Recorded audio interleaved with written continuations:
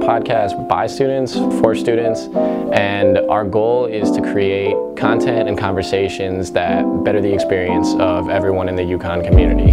And so we've had students and faculty on the show, we have had special guests come on and talk about different things relating to the world of UConn. The podcast is brought to you guys by the CST department, and so we have talked about different things that go on in their world. Like we talked about accommodations for students and different ways for students to go about getting those, and sort of like important things that go on. But then we branched out and talked, we created like a little mini series, and we talked about neurodiversity and what it means to be neurodiverse, and what it means to be neurodiverse at UConn. And so I talked to a couple different staff members in the engineering department, and we talked about different programs and things that they're setting up to better include people who don't necessarily learn or behave the same way as typical people.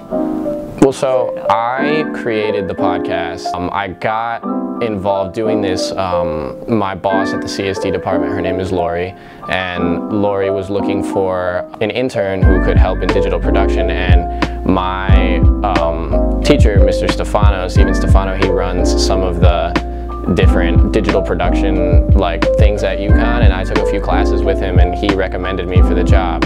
And so he introduced me to Lori, and then we sat down and talked about, you know, what we wanted for the podcast and what we wanted for the series, and then her and I together started the show.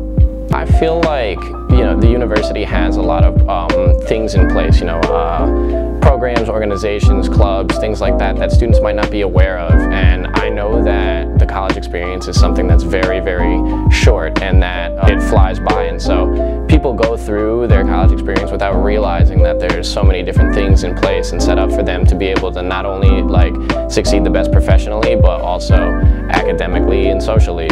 And so we want to make sure that students know everything that's going on, but also faculty and staff know different programs and stuff that they weren't aware about. Like in some of our episodes, I talked with a student and a teacher who collaborated together to create a different like teaching style, and it's something that most teachers don't necessarily employ in all their classes. And so listening to this episode would be a good way for teachers to maybe realize that if I tweak my teaching style a little bit, you know, I could help more students out. Or on the other hand, for the students, they could be like, if I, you know, contact my professor and like try to work with them, you know, I could help myself out.